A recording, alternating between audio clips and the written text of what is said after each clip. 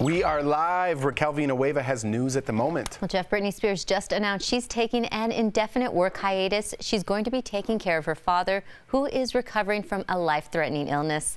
This means her upcoming shows in Vegas will be put on hold. Her dad, Jamie Spears, is responsible for saving Britney's life back in 2007 after facing some mental health issues of her own.